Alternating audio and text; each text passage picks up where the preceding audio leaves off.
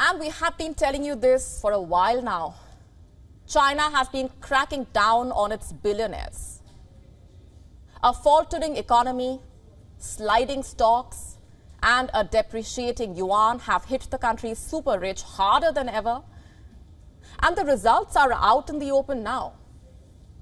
The Hurun Global Rich List for 2023 is out. Take a look. It says the world is down 269 billionaires, and this has happened only twice in the last 10 years.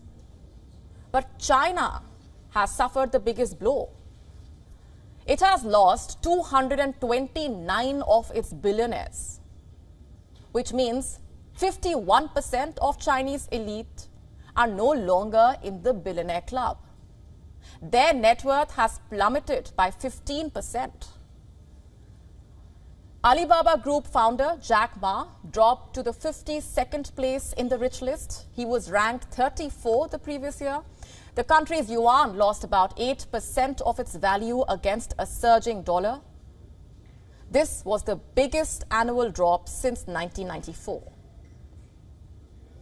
And for China's richest billionaires, last year was the worst in decades. And why is that? Because President Xi Jinping is his country's own enemy. The number one reason was his stringent COVID-19 restriction. The zero COVID policy, it throttled China's economy.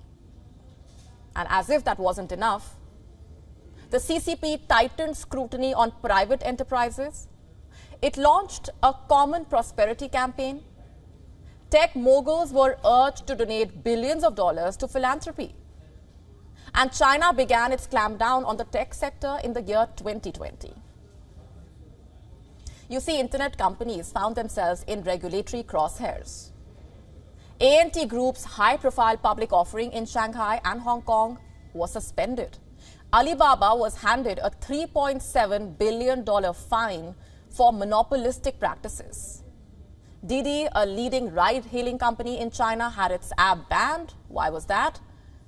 For suspected violation of cybersecurity laws. It lost more than 80% of its IPO value. Meituan, a major food delivery platform, was targeted with an antitrust probe. It was fined more than $530 million. China used several reasons to restrict its tech giants' activities to impose the fines. But why did China crack down on its homegrown successful tech firms? Well, to push for what it calls common prosperity. Do you remember this? Xi Jinping vowed to adjust excessive incomes of the super rich. His move was supposed to reduce income disparity, to narrow down the gap between the rich and the poor. But it seems more about concentrating political power and ideological control, while blaming the rich and famous for the country's ills. Because Xi Jinping has targeted the entertainment sector as well. Entertainers and entrepreneurs have cult-like followings in the country, and over the last few decades, their wealth has grown exponentially.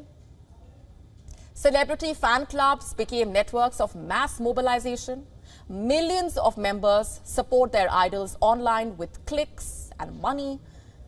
And of course, it came under the CCP's radar. In fact, China's broadcast regulator limited entertainers' salaries, cracked down on fandom culture, and banned film stars with different political ideologies.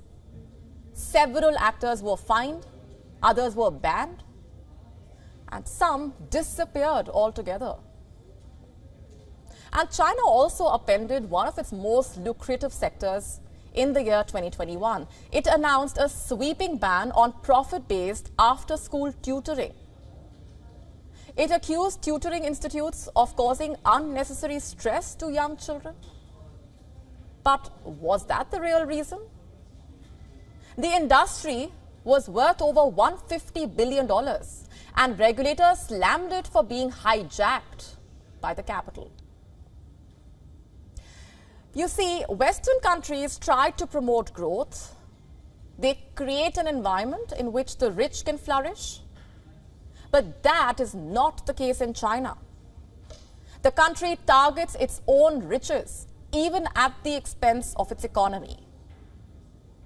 China's GDP expanded only 3% in 2022. It was one of its slowest growth in decades. It fell far below China's official target of 5.5%. Xi Jinping's anti-capitalist remarks have spooked billionaires. Their disappearances have become a common feat. Many are actively seeking to move out of the country altogether.